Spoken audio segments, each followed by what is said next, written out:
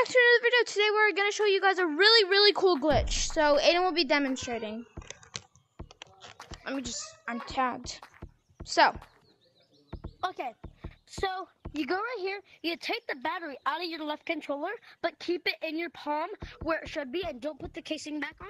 So you go up here, then you put your chest to it with your hand on the back of it so you don't fall down, and then you fling yourself forward and your arm should be like that. And now once you've done that, you can go anywhere you want, but not past there, past the thing, the leaderboard, because then it will put your arm back on your thing.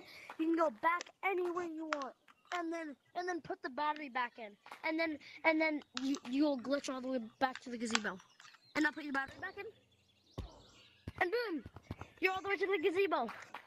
So guys, that'll be the tutorial. It is a very cool glitch. So guys, hope you liked that video. Goodbye. Remember to like and subscribe.